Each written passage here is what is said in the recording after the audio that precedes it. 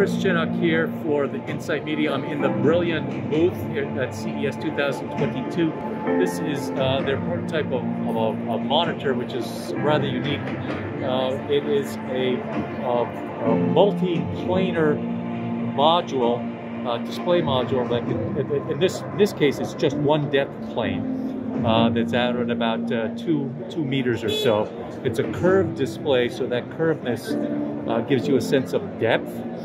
But they can potentially add 6 planes or so going out various depths.